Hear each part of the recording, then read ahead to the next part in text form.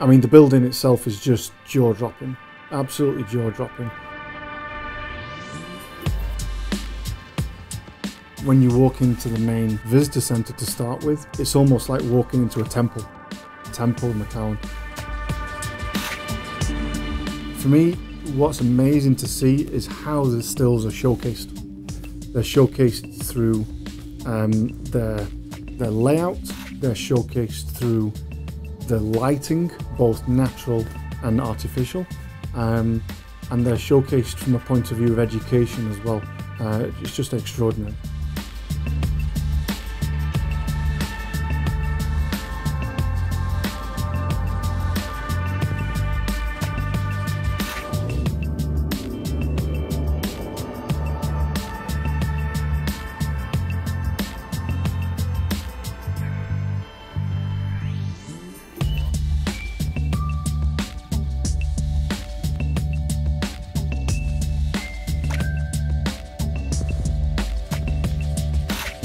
It's always interesting in terms of trying to describe what a modern distillery is. I think the fact that we're in almost a village of whisky making, the Macallan is a big estate.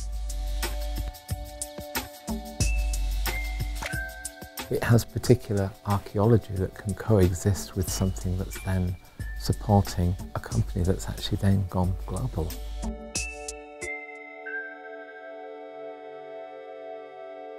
But it's best probably not to blur the integrity of those old distilleries by trying to make a kind of copy of what they once were.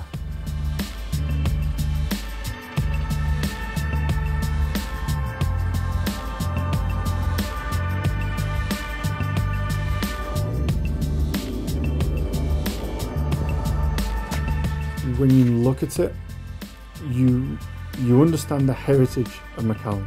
We're on the Macallan estate right now, and when you walk into that temple as I just described it, you really get a feel for this wasn't just built.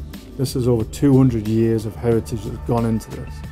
You then go through the process and you understand, yes, the technical detail, but the passion of the people who are delivering it.